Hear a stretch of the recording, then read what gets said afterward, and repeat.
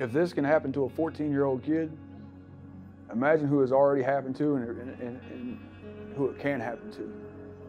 Because I was a 14-year-old kid I had my whole life ahead of me.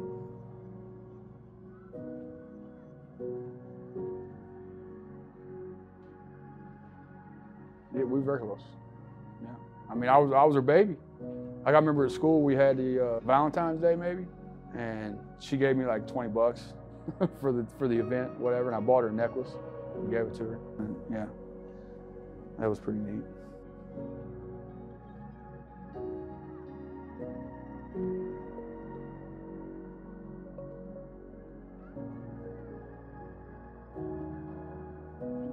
How do I explain to myself or others why I'm still in prison? Because this is a judicial system that is overran and overseen by flawed human beings. They don't want to admit that they got anything wrong.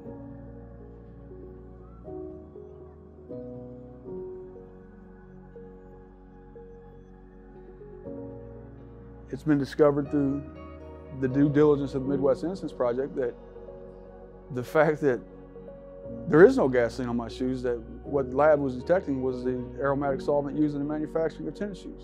The only physical evidence that the state used to convict me for this crime has been proven false. Justice for my family would look like my release and the reopening of my mother's murder investigation. I just want to hang out with my family. I'm ready. I'm ready to go home. I just want to go forth and show her that she made an impression. And I try to conduct myself in a way that she would be proud of.